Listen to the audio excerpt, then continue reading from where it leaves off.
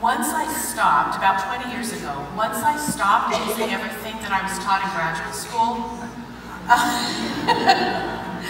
honestly, I was on the verge, when I went back to do infant mental health, I was on the verge of becoming a florist. I thought, I love flowers, I could just go arrange them and come home at night and feel happy that I did something beautiful, instead of witnessing so much suffering. And yeah, about 30% or maybe 50% of the kids I worked with did well better, but there was something big missing. So this is what shifted.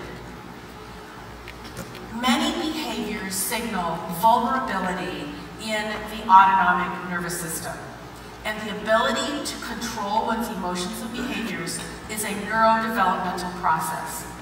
And yet, children and teenagers are being taught with reinforcement schedules that assume that they have that ability to control their emotions and behaviors. It goes back to the expectation gap that I just talked about.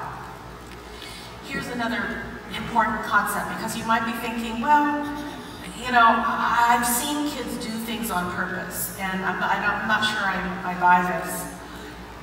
Just because a child can have emotional control some of the time doesn't mean they can have it all of the time, because our neurophysiological state shifts in real time. This is so exciting.